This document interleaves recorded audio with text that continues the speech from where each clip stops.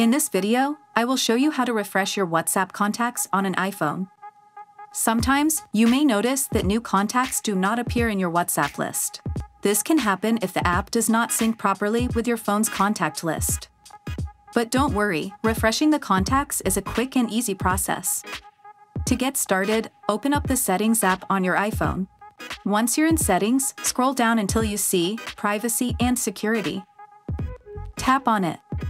In this section, tap on Contacts. Here, you'll find a list of apps that have requested access to your contacts.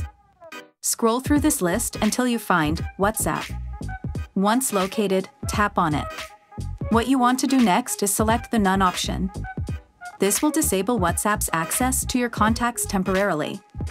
After selecting None, wait about 10 seconds.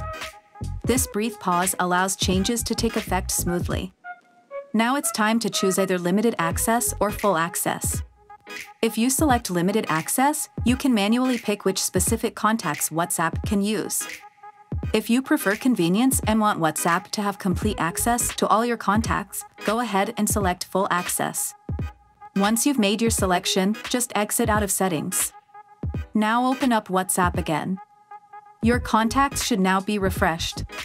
So that wraps up this tutorial. If you have any questions about this whole process, please let me know in the comments section below.